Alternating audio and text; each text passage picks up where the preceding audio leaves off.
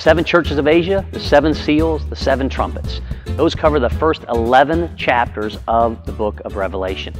And that's when the battle is really taking place. Now, if you are someone who would like to read some books outside of the Bible to understand what is going on in the book of Revelation, you can take a look at the books called Left Behind. You can read it step by step so you can further understand what is going on during this battle. Now, know something. Those books are fiction.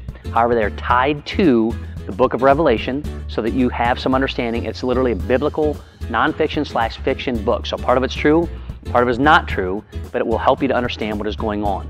But at the end of the day, know this. It is a battle that is taking place for your soul and for my soul. But in the end, there are three areas that are very, very important when you read these chapters regarding the book of Seven. There are seven churches.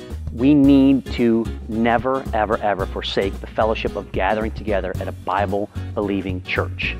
There are seven seals. We are sealed by the blood of Jesus, and we are sealed as a believer through Christ. And there are seven trumpets. Seven trumpets that are going to blow so loud that you're going to know when your time and my time and those that believe, all those that love the Lord, when their time is coming.